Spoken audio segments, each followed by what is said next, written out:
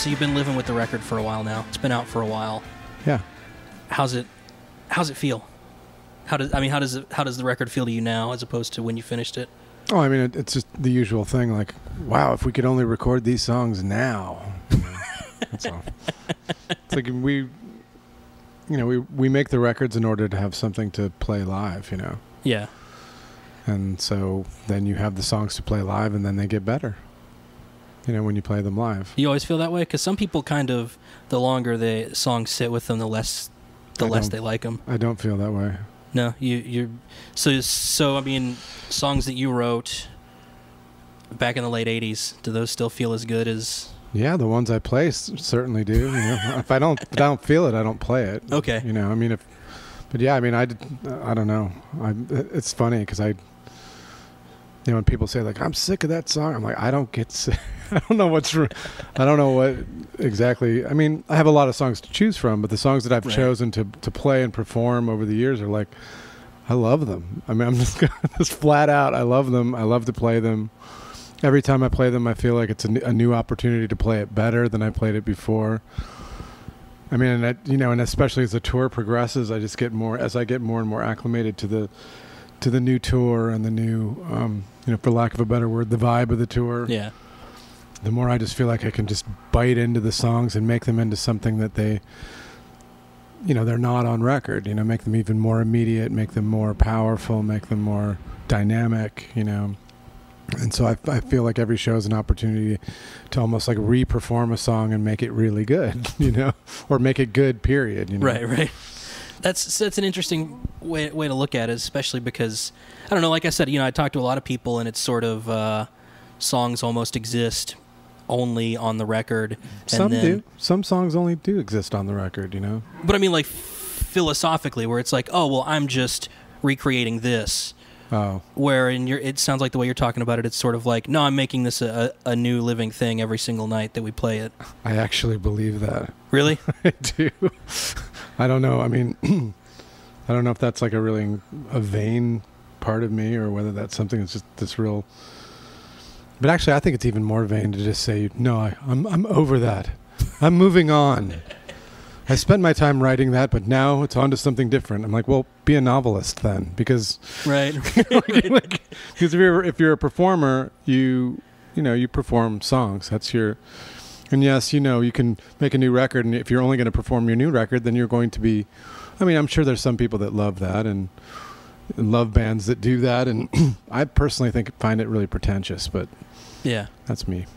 No, I could see that, and especially when a lot of it depends on what the band is and what they do. Exactly. I mean, sure, there's some bands. I mean, I used to get excited when I was a kid. I would see, I'd go to see Husker Du, and they would play a record that they hadn't recorded yet, and I'd be like, great. Right. I didn't care that they didn't do the hits. I mean, I was like, wow, they're doing something that I've never heard. Here I am, experiencing it for the first time. That excited me. Now, I find that really annoying. Although, if I went to see Husker Du now and let's say I was in it and all they did was their new record, I'd be like, damn, you guys are jerks, Play the songs we like, No, I think it's fair, but that's also, I guess, for a specific band, like that's, there's a time and a place when that makes sense too, because if Husker Du were still around now, I don't know if anyone would want, nothing against Bob. Well, yeah. Yeah, because I loved his new record, but at the same time, it's sort of like... Well, I mean, now when Bob Mould plays shows, he's actually gotten great bands together, and he plays stuff that Husker Du would have never played. I know. Great stuff. I saw him last year here in town. He kind of got the message, over the years that it's, you play the old stuff and the new stuff, and keep people happy, Yeah. Work with your audience a little bit. That's a part of the thing too, though. Like he got together he put together a band basically just to go out on the road and play. Yeah. Like to be as tight and as raucous as possible. They were better than Husker Du, I can say that. Oh, I don't disagree. I actually, having seen both, I would say that when he had that band a couple of years ago, it was pretty great. Yeah. Yeah, but it's John Worster and Jason Narducci. Those dudes are. It was great. They're great dudes. It was really good.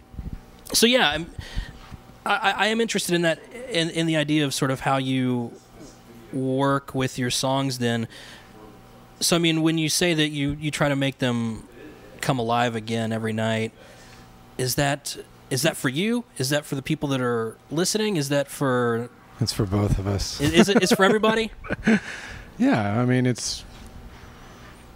Yeah, I mean it's from Yeah, of course. I mean, I mean, I'm not a particularly like as a vocalist, I don't have a lot of range, so I can't really communicate like emotion in the sort of like, American Idol sense, that normal people sort of associate with it. So I'm dealing with a limited thing. So in order for me to like, deliver what I consider to be a passionate, performance of a song, I mean, it probably just sounds completely flat and normal to everybody else. But for me, I'm like, I'm trying to infuse it with as much like of just, feeling it. I want to feel it when I play it because I figure for the few, for the people that do care that maybe they'll notice. That's all.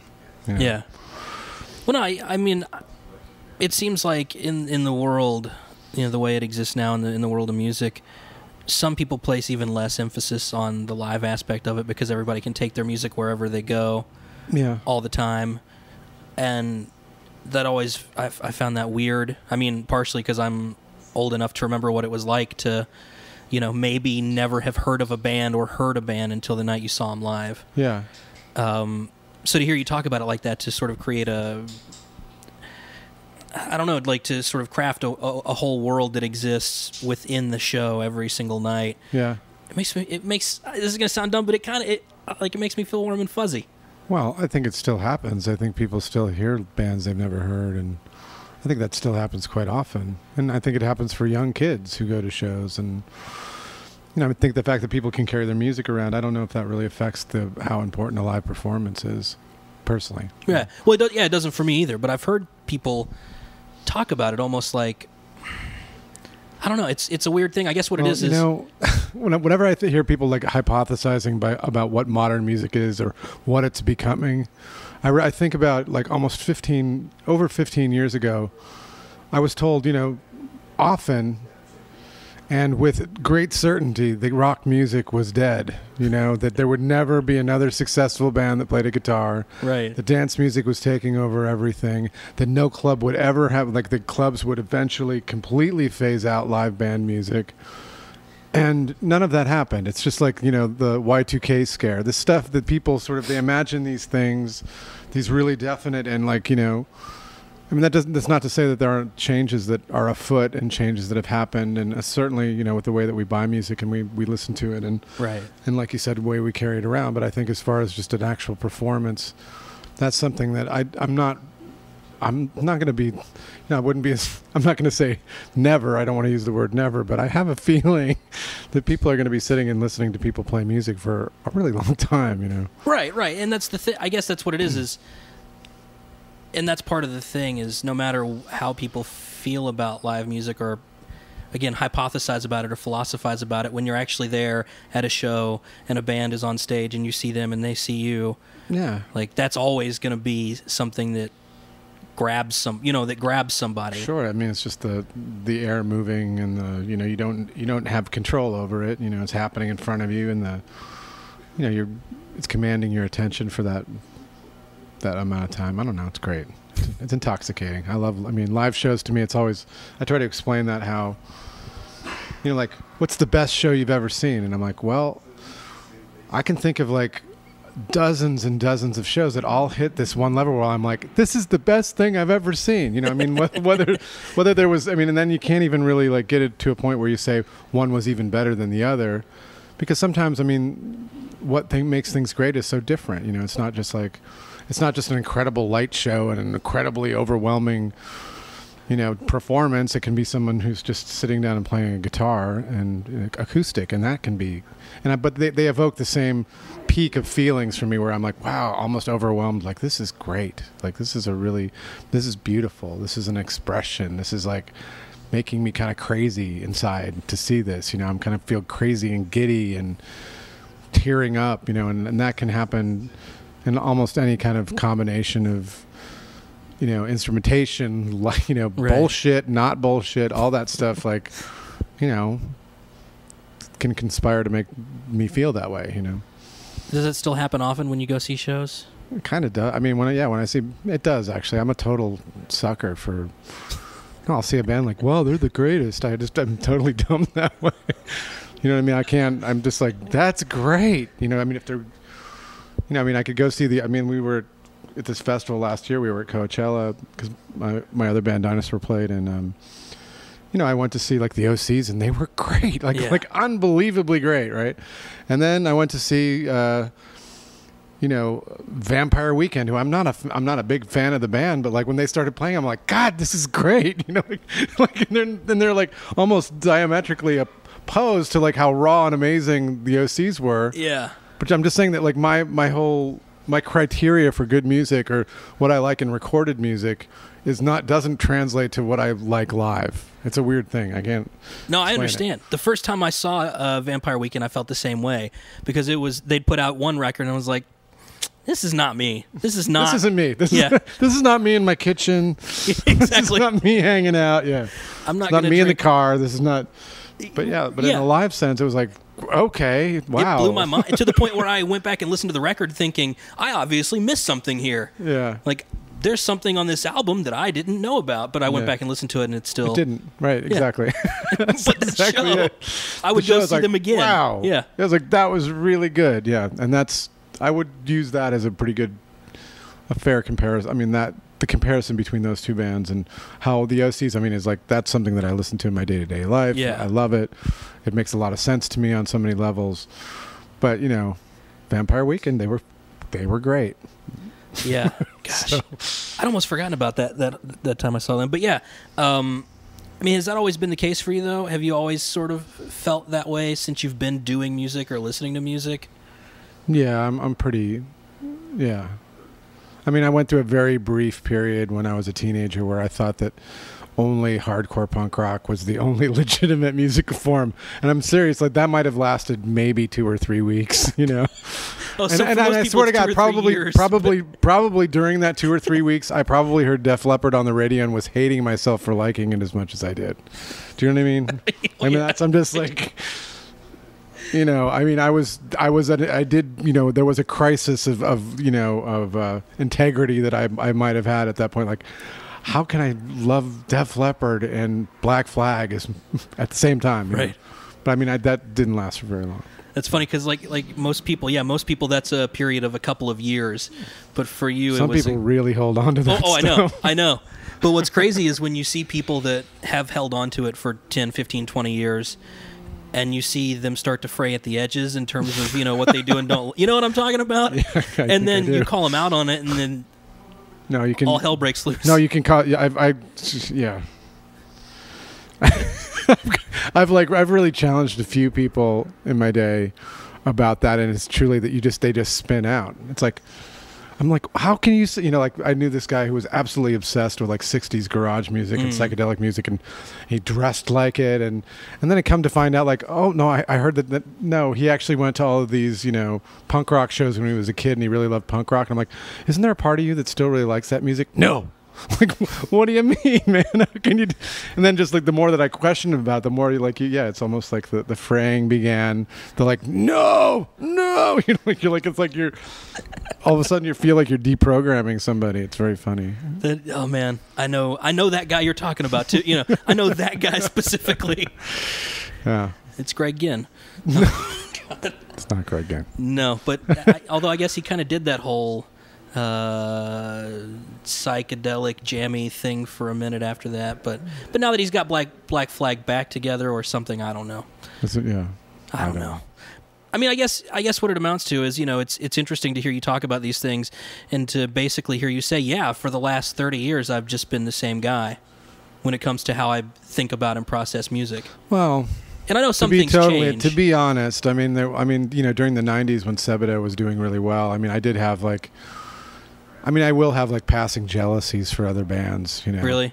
Yeah, you know, I'd be like, how come everybody likes Pavement more than Sebado? Ooh. You know, and I kind of feel sorry for myself for, you know, just like, well, we put, you know, our lyrics are really personal, and why isn't that, you know, all that. I mean, I would have those moments of jealousy or like about other bands, but the older I get, the more it's just like, who cares? My God, who cares?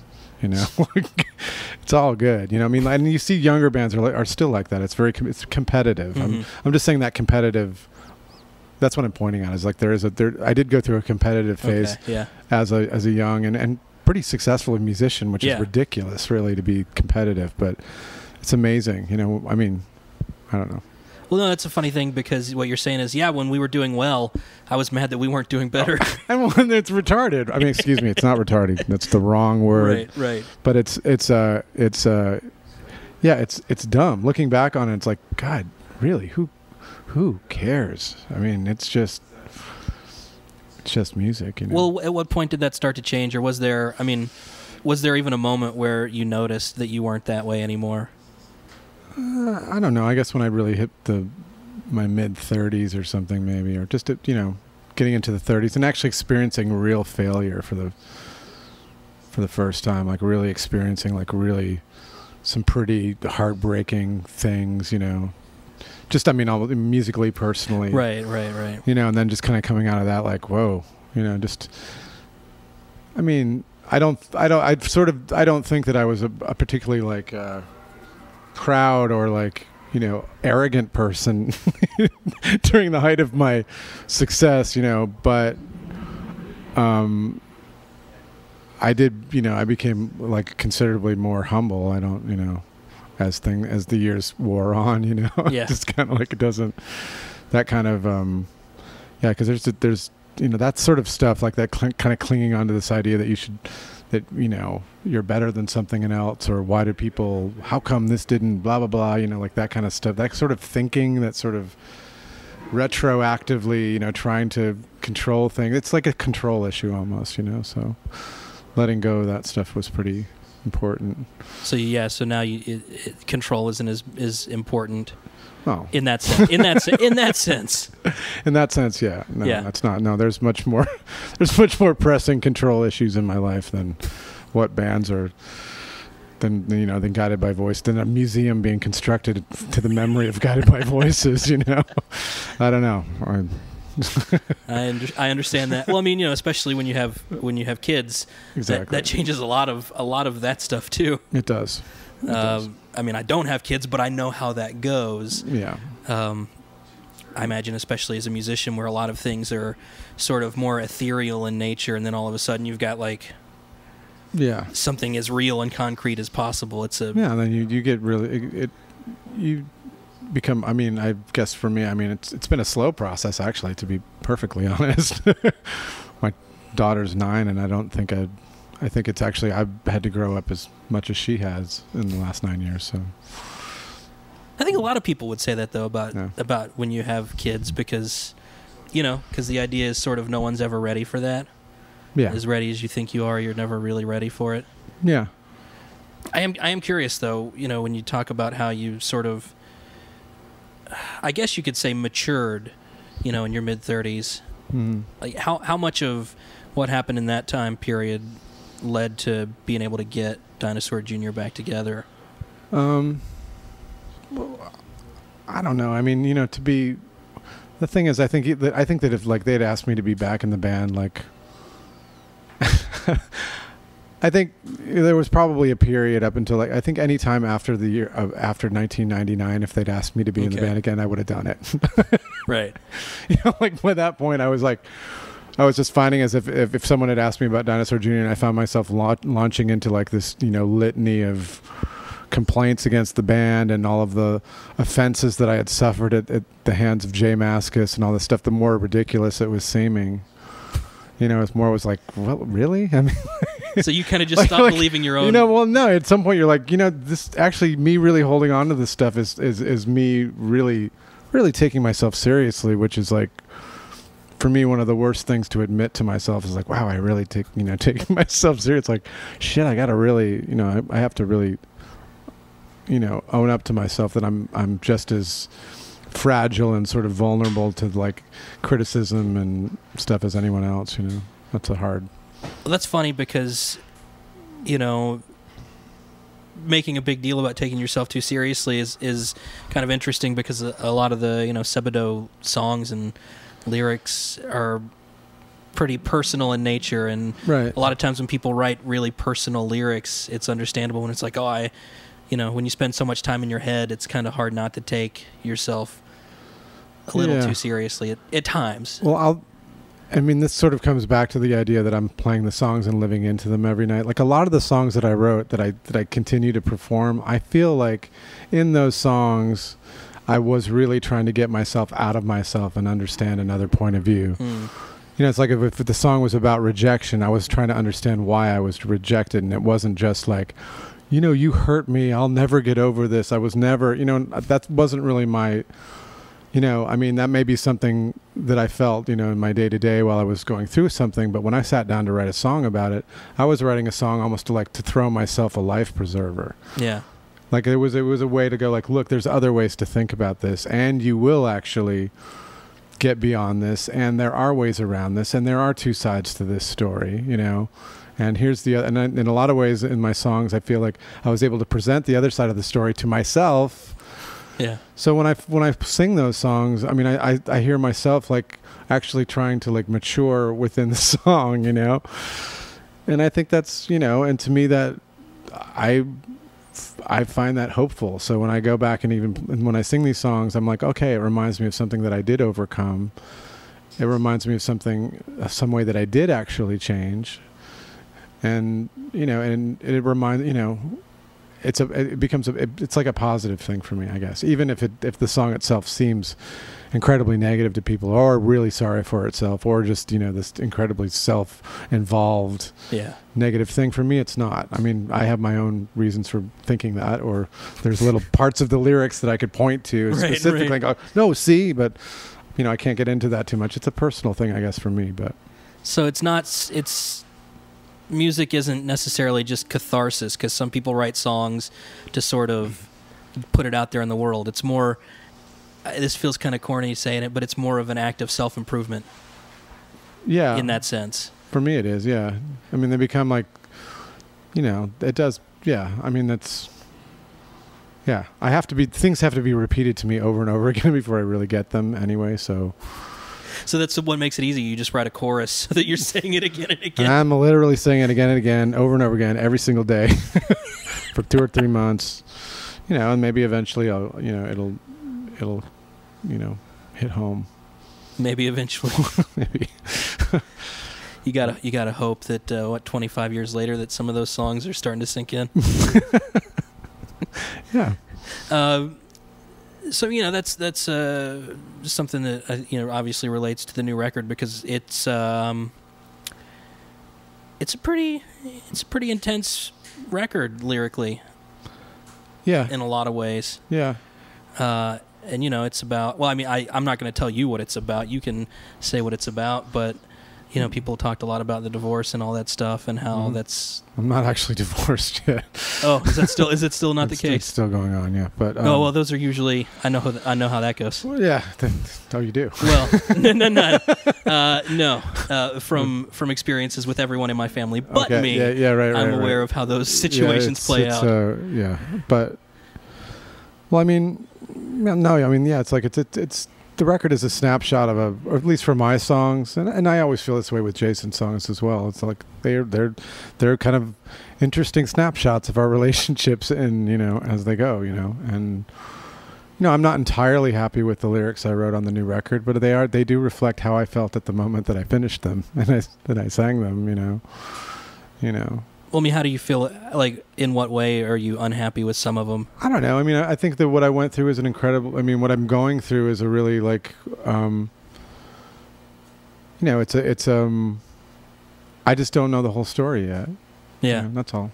I don't know how to really... and in some ways I think that the songs are a little harsh, I guess. So... And in some ways they only address one side of it, Mm-hmm. Which is my side. Right. And there's a lot of other sides going on. There's a lot of people involved in what's happened in my life, and I hope to in the future be able to like really look at everything and write songs that do really take more point of views into consideration, and I can write something that's even more, healing and more, But yeah, so Yeah. the new record's pretty. It's kind of rough. I mean, I was really into it when I did it, but I think now when I listen to it, it is like, whoa, okay, jeez, yeah. When did I finish that one? How long did that take? Oh yeah, right. You felt that way. I mean, was it right after it was done, or did it take you a couple of months before you're like, I don't know. Actually, this is kind of dumb, but like when the first bad reviews for it started rolling in, I was like, oh, it's like, right, okay. That's one way to look at it. I was like, oh yeah, I didn't think of it that way. Because I always believe bad reviews when I get them. I'm like, yep, that's right. This is a terrible record. And do you really give that much credence to bad reviews when you're reading them at that moment? Absolutely, in that moment, absolutely, I do. Yeah. Does that stick with you though, or can no, you it doesn't stick. It goes away eventually. I mean, it goes away, especially. I mean, what makes it go away, which is great, is playing live. Yeah. That makes it go away. Then as the when we tour and then the record starts to take on the life of these live songs, then it becomes something that's like almost, then I start to feel more like invulnerable almost. It starts to really strengthen me and I feel really good about it, but those like sort of critical moments, like between finishing a record, resting, after finishing the record, like, okay, I finished something, and then that first sort of slew of really terrible reviews where they just are, just. I mean, you make it sound like every single review of the record. As far as I'm concerned, everyone was negative. Is that true? Unless it's like one of those things, it's like you can get 10 compliments, and when one person can walk up to you, even a homeless person could walk up to you and go, "You are a jerk," and you'd be like, "God, I'm a jerk. This person never met me. How did he know that I was?" Meanwhile, you could be like, you have people embracing you and whatever, and then some totally whacked out person who doesn't know you could walk off like just right. And maybe when I'm talking, and then I would believe that. Right. For the next week, you're trying to figure out why that's not true. Right. I mean, I made the mistake of like, there was a terrible review for the record in The Onion, and then I had made this terrible mistake of going down to the comments, and there was one guy who was just like, Lou Barlow is the biggest sham ever. He's the worst bass player on earth. He's never like, nothing he's done amounts to any. I mean, and I was just like, wow. It's true. You canceled the tour right then and there. I was like, wow, it's really true. This guy really got me on this one. I mean, did he give any examples, or was it just... No, like someone was like, gee, are you serious? I went to see him play live. For Dinosaur, he seems like a really good bass player. I've seen Dinosaur many times, and he's terrible. He looks like he's flipping hamburgers when he plays music. And I'm like, wow, really? That's not as many times as I've seen you play bass, and it's at least a half dozen. I never would have described it as flipping hamburgers. Yeah, he was, and he said, all my friends think that too. And I was like, wow. Really? I'm like, holy. I mean, this is me looking in the comments section. I know, yeah. Of the AV Club and The Onion. Like, which is always a mistake to look at the comments. It's terrible. It's like the dumbest thing. And then I look at this guy has already commented on like 7,000 other articles. I mean, seriously. All negative. It's like, how many, and I was sort of curious about the guy. I was like, what's his deal? Like, wow, he's commented 7,000 times on the AV. I mean, and so that sort of helps it take a little bit of the edge off. You're like, okay, well, this guy's just sort of right. But still, I know how that is when you're in the middle. So, I mean, sometimes, I'm not a musician, so I don't put out a lot of things that people judge. I'll put it this way: the things that I do, people don't actually spend time thinking about. Right. But when I do things like that, and I see people write negative comments, it's sort of when it's someone lambasting you, it's almost better than when it's someone who's just like, yeah, I don't think that's very good. Because at least you can go, oh, this guy's obviously stupid. Like, he's obviously insane. Yeah. As opposed to someone who's just like, yeah, this wasn't very good. I kind of thought this was dumb, and it doesn't really make any sense, and I don't really care. Yeah, I'm never going to think about this again. Yeah, exactly. Because at least you're inspiring. You're inspiring thoughts. You're inspiring ideas, and even if you're not happy about what that means, yeah, at least there's more than apathy. It's all bad.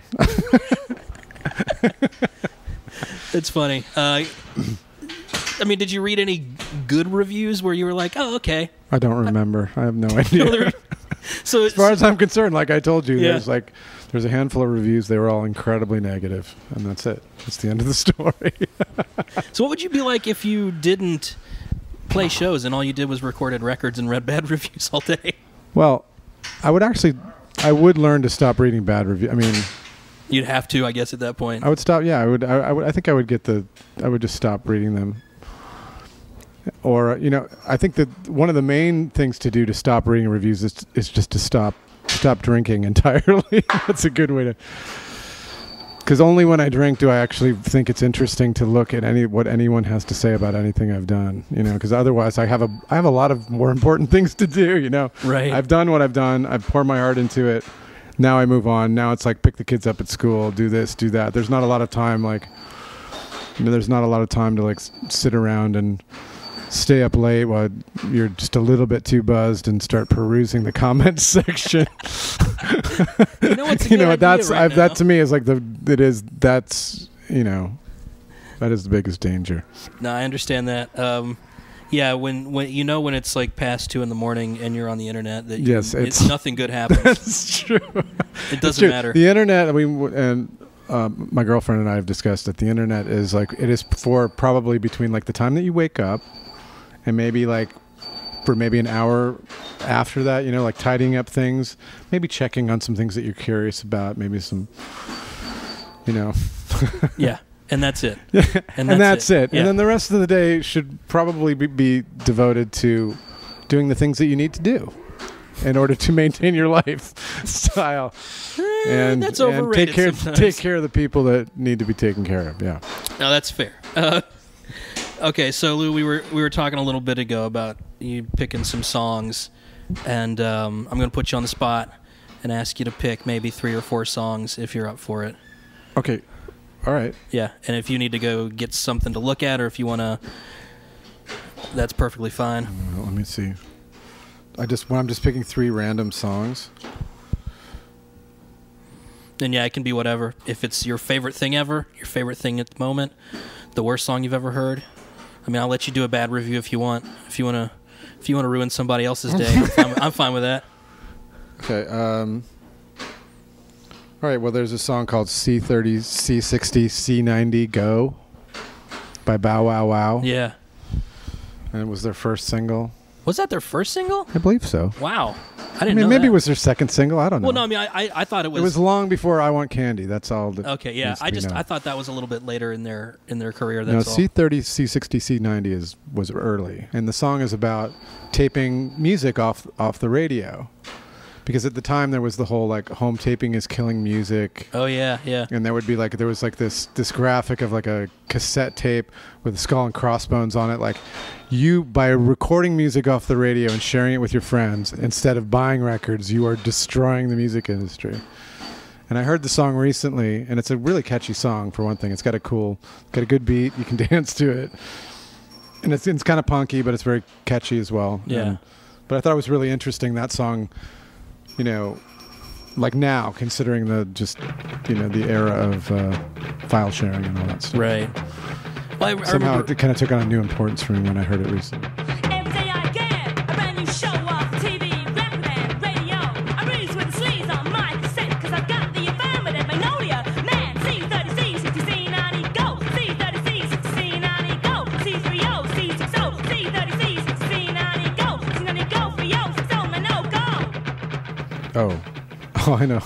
What's it? Idma Clackshaw by Bill Callahan.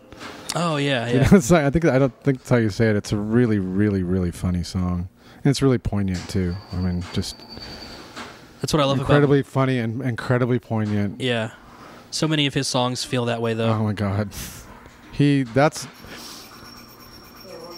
a guy that's has really slowly but surely become legendary. He just started out. He was he was an odd figure early on because he struggled a lot in a live. We played with him live a lot, and he really struggled. Oh, really? And his records were pretty interesting too, but to just see him become who he is over the years has been. I mean, to me now he's better than Tom Waits and Leonard Cohen combined. It's hard for me to argue that. I mean, that's a big statement, but it is a big. I mean, I like to say it because it feels good saying it, but it's a little. It might be a little. But I mean, it's hard. It's hard I might to be argue exaggerating a little bit, but I honestly, his songs really speak to me. And Idmal Klakshaw, I think, is, it's also written from the point of view of a songwriter as well. Like he had tried to he dreamt of the perfect song, and he writes down the phrases that he remembers. Like he wakes up like, oh, this is it, it's this brilliant thing that I heard in my sleep. And then when he finally reveals what he wrote down on the piece of paper in the song, it's nonsense. Yeah. Which I think is like, it's so beautiful. It's such a... I imagine for you it's easy to relate in terms of how that can feel. Oh my God. It's such a good song. Working through death's pain.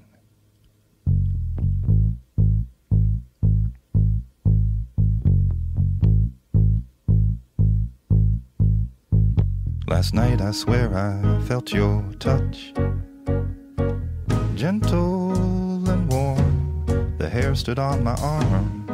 And then I guess "Forever My Queen" by Pentagram. There were there was a movie made about the lead singer recently. Mm-hmm. I can't remember what the name. What was the name of that movie? Maybe Final Days, maybe something riffing off Final Days, or I think that's true. I saw it. It was yeah, good. but they released one single in the 70s, and it was "Forever My Queen," and it's amazing. It's one? They Wow. did. They only released one. Wow. I mean, they went on. They Yeah. didn't start releasing records until the 80s, when they'd already become like this sort of post-Metallica kind of speed metal, not speed metal, but stoner rock. I mean, stoner rock before it was called stoner rock. Right. Black Sabbath influenced heavy, vaguely satanic rock, or maybe not so vaguely satanic. Yeah, I mean, I know they didn't start doing a lot of stuff until that point, but I didn't realize there was one. When in the early 70s, they were like a straight up great American hard rock band, like one of the greatest American hard rock bands. And I think all they really managed to release was one single, and it was "Forever My Queen," and it's great. And it's like it's as good as Sabbath at that period. To me, it fits right along with Led Zeppelin. It fits really well with like late period psychedelic records that were being made at the time all over the world, and it's just great. "Forever My Queen" is a fantastic song. Fantastic heavy rock song.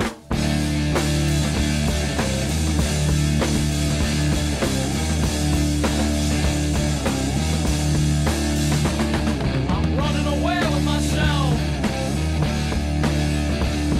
I think I ran a little too far. Your love is more than a tease. Okay, one more. "Hold Everything" by George Jones. Oh, It's yeah. a really good song. Man. It's about it's like, hold everything till I come home, no matter how long I'm gone. Meet him at the door with a 44 and tell him that I'll get sore. It's like, it's very funny. It's just about him. It's him singing to his wife or girlfriend, that please don't cheat on me while I'm gone. And that's like, but it's a really catchy. It's like a very, the word. It's just his. It's kind of like on the sort of tail end of his rockabilly period too. Hold everything till I come home, no matter how long I'm gone. Don't be tempted by their money and booze, nobody's gonna fill my shoes.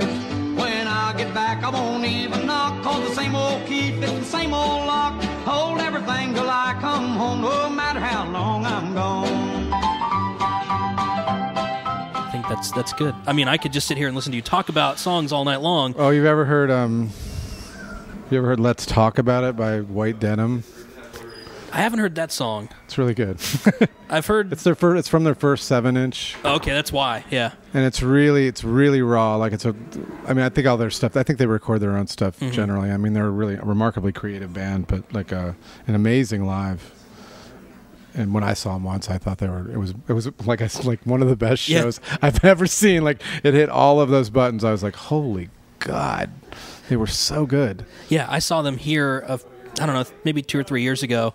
It was the same thing. Like, I'd heard their last record at that point. I was like, this is pretty good. Yeah. I'm into this. Yeah, the record's good, And- but you see them live, it's like, holy, Yeah. like, wow, they're on fire, It blew it. I mean, yeah, it was one of those things. It blew my mind, and I was like, man, this is one of my favorite bands. Yep. But their first single is "Let's Talk About It." It's an EP, and the song's great. Yeah. It's a really cool song. Awesome. Lou, thanks. No problem. Thanks so much for doing this, man. I really appreciate it.